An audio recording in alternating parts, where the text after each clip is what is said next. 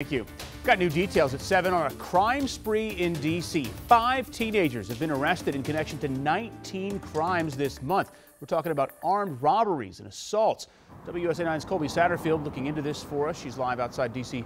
Police headquarters. Colby, you've been talking with a youth violence advocate about what's happening. What are they saying? Yeah, she says that she's seeing a trend of young people doing things that aren't positive, and she says they could be acting out for a number of reasons, but she says there is still hope the community can combat it. 5 D.C. teenagers between the ages of 13 and 19 charged and arrested for a string of armed robberies. 19 crimes in total, D.C. police say, from July 3rd to July 14th. I'm not shocked, but I am disheartened. Tia Bell is the founder and CEO of the T.R.I.G.G.E.R Project, a youth-led youth gun violence prevention organization in D.C. We're desensitized. We've been oppressed. We've been confined by COVID.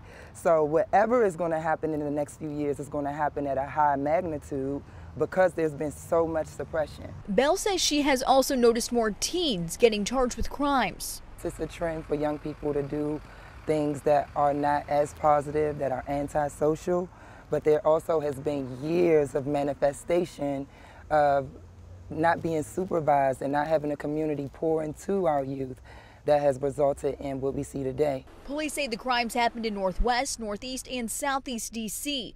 10 of the robberies were in the overnight hours of Tuesday night into Wednesday morning. Police say 2 women were hurt after one was hit with a handgun and another a rifle. A police report says phones, wallets, IDs, and a purse were taken. Bell says kids she spoke with today weren't shocked by the teens going on a crime spree, rather empathized with them and blamed the community. So it's not new what we're exposed to. Of course, the culture of violence is starting to become more prominent, but it's okay because we can combat it. We can combat it. This week, President Joe Biden and D.C. Mayor Muriel Bowser discussed the violence in the district. D.C. is set to get $59 million to combating gun violence. Yeah, it's all about where that money is going to go, what sort of programs. This gun violence advocate you spoke to, Colby, anything she recommends? Yeah, for kids and teens to stay busy and in a positive way, and that's something her organization, the T.R.I.G.G.E.R Project, focuses on. I have details on how you can get involved or for a child that you know. Those details are up right now on WUSA9.com. Adam. We'll check those out. Colby Satterfield, thank you.